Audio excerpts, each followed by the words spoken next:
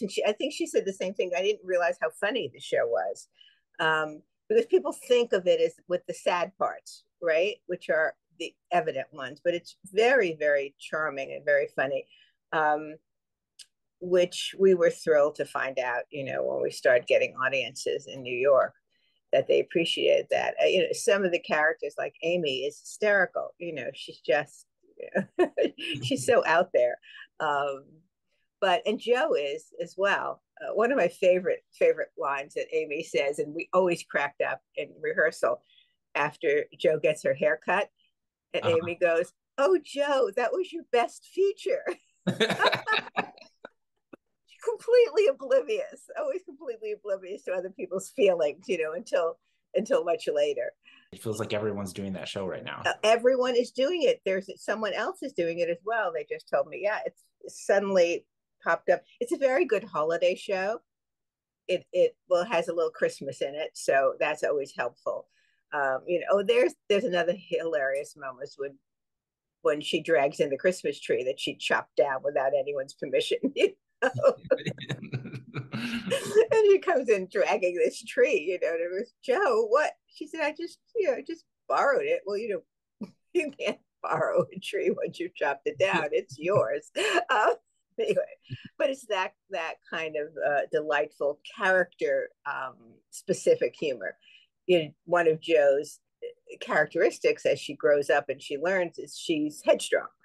She goes at things first and thinks about them second sometimes, and the chopping down of the tree is a perfect example of that. She doesn't think through the consequence. She's so headstrong and, delightful that way. So I'm glad you're pleased with your cast, because I think, as I always do, that it's at least 50% of a director's job. There's a quite talented acting pool here in Duluth. And of course, we got hundreds of submissions for Joe March. Everyone wants to play Joe March, and it's just like, how do you? Right. Everyone can sing it, so then it's about something different than just the voice. Right. She's really and of course she has all the girls do, but Joe specifically has a real journey in the show.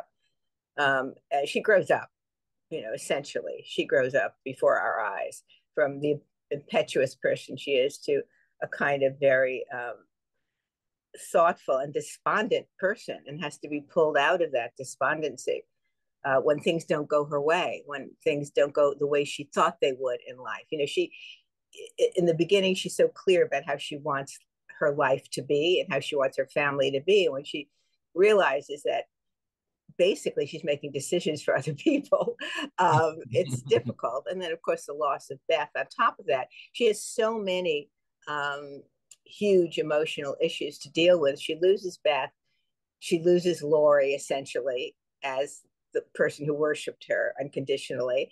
And suddenly she feels terribly alone, till she realizes that she's not. And that, then in comes, of course, her friend from New York. And what do you think it is about this show that, like, it gets produced a lot? Like, it's had quite a legacy after Broadway. It became the most produced show in North America when the stock and amateur rights became available. Wow. Interesting. Yeah. Truthfully, it got what we refer to euphemistically as lackluster reviews in New York. When it went on the road, just the opposite. All the road reviews were stellar. And we opened on the West Coast, and I think we didn't open it all. We opened in Orange County, but the LA Times reviewed it, and the LA Times critic really took the New York critics to task. I remember distinctly, because he said, "This is not the show I'm looking at," and it was the same show. We made no significant changes to the tour at all. I think, as we all know, in New York, things are very much timely or not timely. In New York, I had a feeling that the critics were not ready for another show with girls in long skirts. They wanted something modern and edgy, and they didn't want anything that smacked even slightly of tradition. So that was very, very interesting. I mean, we got a number of nominations in various things, but that's sort of beside the point. But really, when it went on tour, it took off around the country. And as I said, once the stock and amateur rights were released, it really took off as a show that everybody wanted to do. And some theaters, because I get the royalty reports, some theaters do it every year. Oh, wow. As sort of the holiday show, people get a little tired of Christmas Carol, so let's do something, a little different that still draws a family audience. And the other thing we found about this show is that it really did draw an audience across generations, because it not only did it have the title, we in the business we call it an A title, which is a title that everyone knows, right? So it had an A title, but it also had what we call the song. When you think of Wicked, what do you think of? You think of Defying Gravity, right? When you think of Little Women, you think of Astonishing. I mean, there was a time when I would be at auditions and every woman would sing Astonishing. People also think of it as a show that has many good roles for women, which it does, but it also has some terrific roles for men. It's a small cast, but it's still, the roles for young men are really, really good. And also Laurie's song also became very popular. Take a Chance on Me became very popular as an audition piece for young men too. But it's mainly the story that draws people. I mean, it has been an iconic classic for so long and a positive influence on young women as far as developing into an independent, spirited female person in a difficult world in which that wasn't always easy to be or do. Right. So it is that Jo is a role model that way for a lot of young women. I think that's why everybody wants to play Jo, right? She's just the first of those accessible young women who went out and got what she wanted in life, and got it her way. Yeah, it's interesting when we've been rehearsing, one of the things that we had to overcome was like all of us put Jo on a pedestal and we all make her just this like golden person and then the more you actually rehearse the show, you're like, oh, she's complicated and she's got some. She's flawed. She's definitely flawed as a young one. One of the things is her headstrong nature. She doesn't take criticism at all, right? She's very defensive. She thinks she works hard. She works very hard. She's not lazy at all. She works very hard at everything she does. But then if somebody critiques it, she's not a good taker of criticism at all. Right? She's extremely defensive. Which is something she learns. I mean, a little bit of it even hangs on with Marmee in that very emotional scene in Act 2 when Marmee tries to pull her out of her despondency. And she sort of goes after Marmee in a way that's a little insensitive. Marmee comes right back at her. I mean, she's her mom's daughter that way. And Marmee does not let her get away with it. But she is flawed. And one of the wonderful things about that is to see her develop and grow up and understand more about human nature and more about the world does not revolve around me, right? Yeah. Which is a very young people's problem, right? They become the center, they believe the center of the universe, and to say, hey, the world doesn't actually revolve around you. It's a hard concept for a young person. And she learns it the hard way. She learns it with real significant loss. I mean, Beth is her baby. She says it. She says it in the show. When you were born, I told Mommy, Beth is mine. Mm-hmm. Which is such a good line. Such a line. I get choked up just, So let me ask you something. Are you able to direct Some Things Are Meant to Be without them crying? Definitely the first couple times, no. And then same thing with Days of Plenty. That was like emotional for people too. But right. Yeah, but then we just chatted about the audience can cry. Right, exactly. Oh, it was very difficult. First of all, in the Broadway production, the first production, Sutton and Megan were friends. Oh. So Jo and Beth were friends outside of theater. So it became doubly difficult. I mean, I would have to say, all right, ladies, come on. All right. think other thoughts. I don't know what it is, but we've got to get through this, and of course, they're pros. They eventually did, but it was not easy. I remember when that song was went through a conversion. It was mainly Beth's song, and then it became a duet, and then the little coda was added to it at the end, which is the real killer. So the development of it, of the song, was very interesting to watch that happen over, a time in workshops and readings. We wanted it to be, look, it's going to be sad. There's nothing you can do about it, right? We love Beth. We don't want her to die. It's going to be sad. But we also wanted it to be clear that she had come to terms with this. In a way, Beth is very strong. Underneath all of that, baby girl thing, she's very strong. She's come to terms with this before anybody. Mm-hmm. But she has a, I don't want to call it fatalism, but she has a knowledge that she's only on this earth for so long. She knows it. And she's come to terms with it, which is where her strength lies. We would talk in rehearsal about how it's interesting that in that scene, Beth almost seems like the older sister at that point, because she's so much wiser than Joe in that moment. Joe, yes, accept what reality is. Yeah. Well, see, that's Joe, right? I can change it. I don't care what's real. I can make it different, right? Well, some things are meant to be. Some things you cannot change. And that's a huge lesson for her. I love Marmie's song when she talks about basically how to deal with it. And that kills me too. That was very late arriving tune as well. But again, Marmie, you look at each of the girls and you see Marmie, a bit of Marmie in each of them, right? And that I'm was so pleased when she was tough with Joe there, Yeah. And she is throughout. She's not Marmie's no pushover, and she's somewhere along the line, each of the girls hear it from her, right? Yeah, in one way or another. And again, the song where she basically talks about raising the girls by herself. She was a single mom of 4 girls during the Civil War, essentially. Right. So yeah, she had to be strong.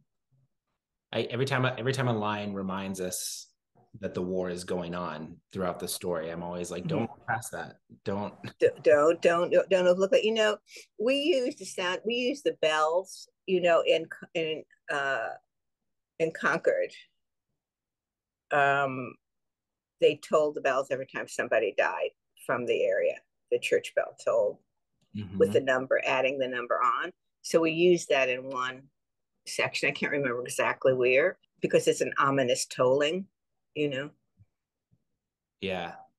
And also to remember, in that time in the Civil War, people went to war in their home regiments.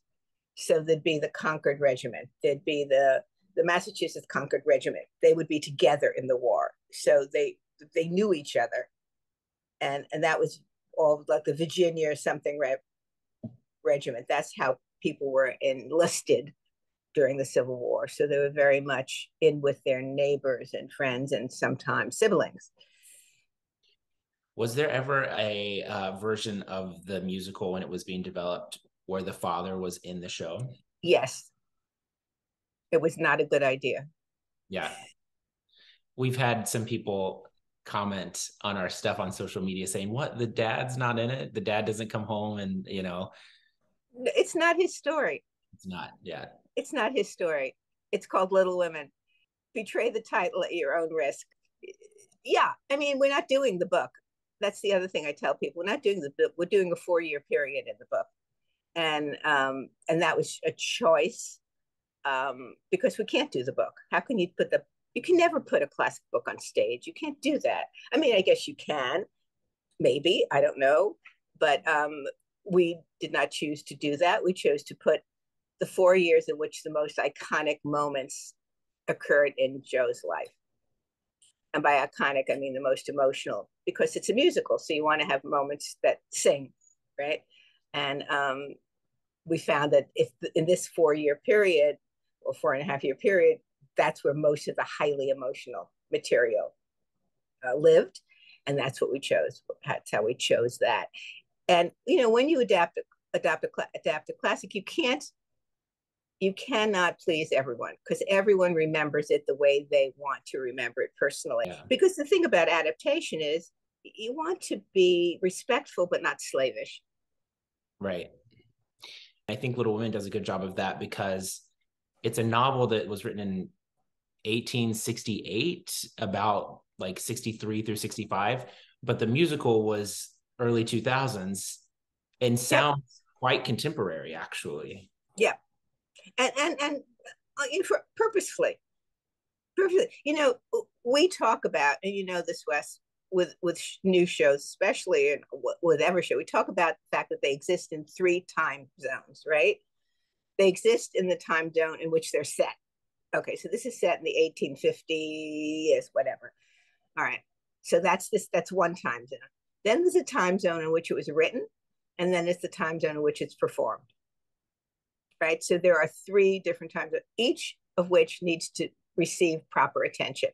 Right, if you're doing the show today, it's very different than when we did it. Even just, you know, when did it premiere? You know, 2005. 2005, right? Okay, so 2005, very different than 2000, almost 23. Mm-hmm. Different times. Yep. A lot of things have happened, right? Yeah. So that's something that the director, as you well know, has to pay attention to. But we also felt that we wanted to do the show in a timeless way. So our set was always non-traditional. We never had a literal looking set.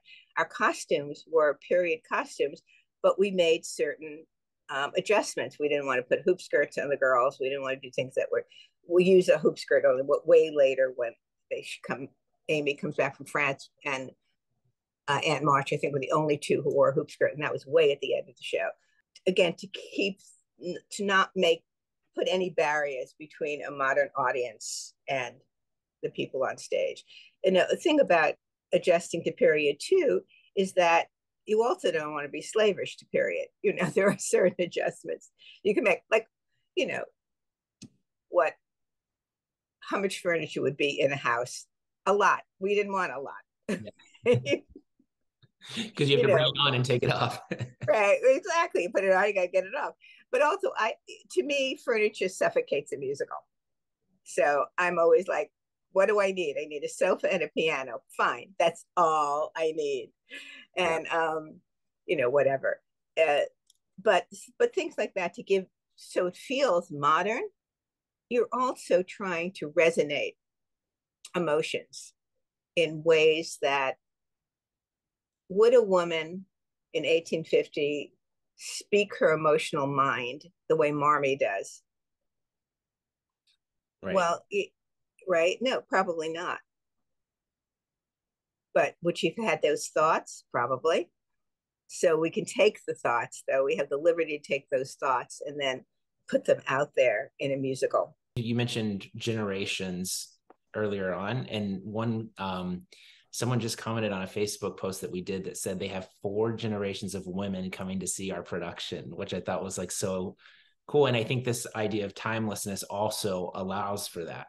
Yeah, you know, Louisa May Alcott, our author, she grew up in a very progressive household. So her dad was a teacher, a transcendentalist, which was a very, you know, out there philosophy at the time. So she grew up in a very, very educated household, right? And a very, for want of a better word, much more bohemian than uptight New Englanders. So there was a lot of personal growth and freedom allowed that didn't necessarily exist elsewhere. So that's where Louisa May Alcott comes from, you know, and that is where she invests Jo, with that kind of, you know, liberalism. You can tell that she wasn't brought up to keep her mouth shut, right? Be seen and not heard. That was not part of the way. And also Marmee says that too. I want my girls to be who they are. I want you to grow up to be the best possible version of you. Right. And this is that's very modern. That does not go away. So it would be wonderful. Yeah, we would see all the time 3 generations coming to the theater. We'd see mommy, daughter, and grandma, and grandpa too, and the guys as well. But and that's wonderful. It's wonderful if you can speak to generations like that. There's so few shows can do that. Yeah.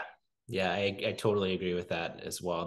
There are, as you go into show selection, there seem to be fewer and fewer musicals out there. And then if you start to narrow it down to ones that you can bring the entire family to come see and everyone will thoroughly enjoy it, there's only a handful really that kind of fit that bill.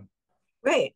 I think that's right. I think it is hard to find shows that speak to many generations at one time, um, and carry the kind of emotional weight that something like this show does. We're very fortunate, I think, to have been able to do the national tour and get out across the country, and see the reaction across the country to the show, and realize that it was kind of universal.